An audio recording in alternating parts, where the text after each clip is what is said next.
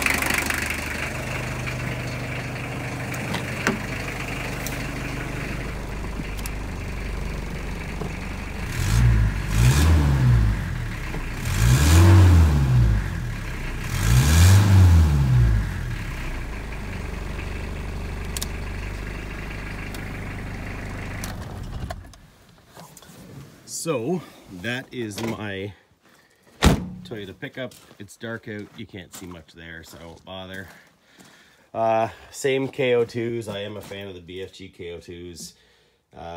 I know the comments on my Tundra, a few people love them, a few people hate them, but I find asking people about tires is like asking people what half-ton is best.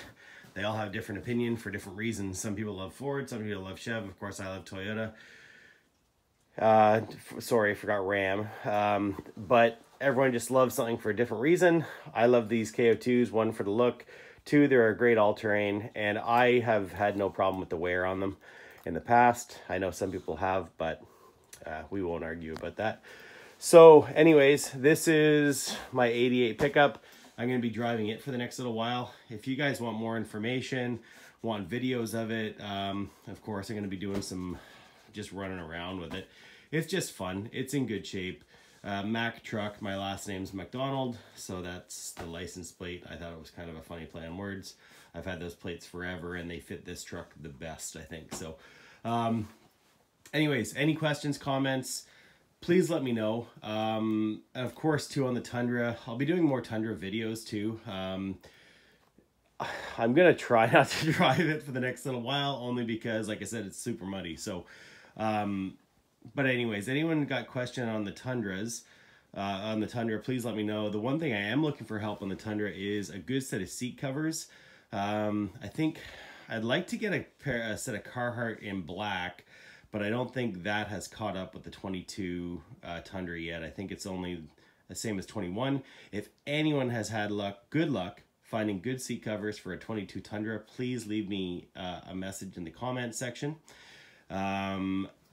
I haven't been doing too much Kubota stuff, but I will be doing more now that the spring is out. I got the tractor out there, the L3800.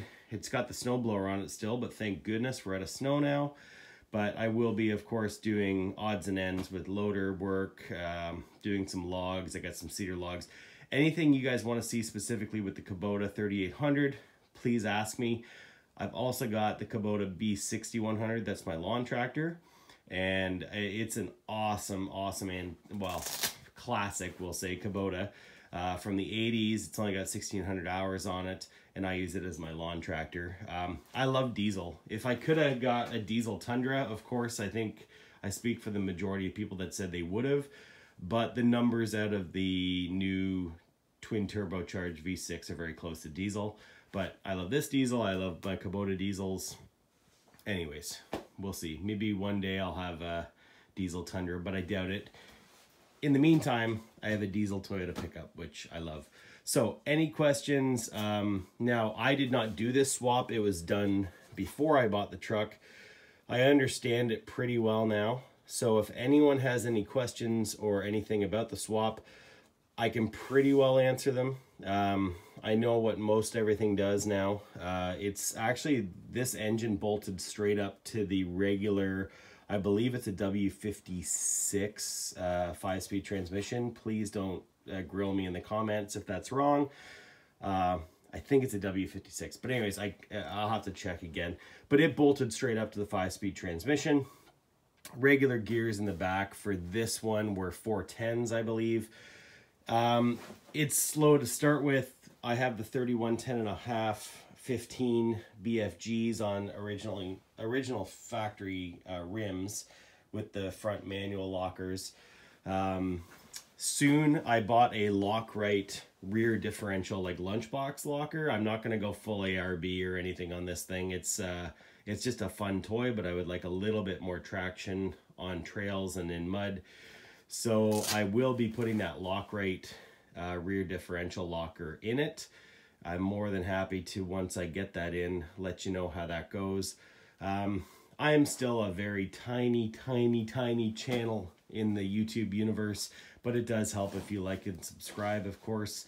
You know, I'm just doing this for fun, but I think I've got a few unique pieces that people might want to talk about. So please let me know if you want any more details on this.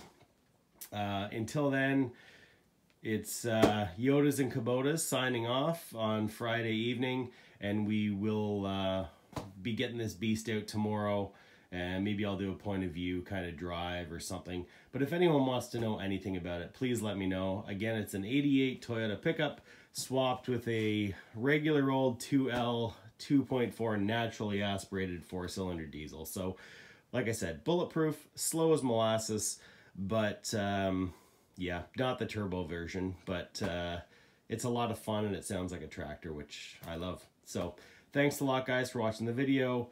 Let me know if you need anything from me, comments or anything like that. And until next time, thanks. Bye-bye.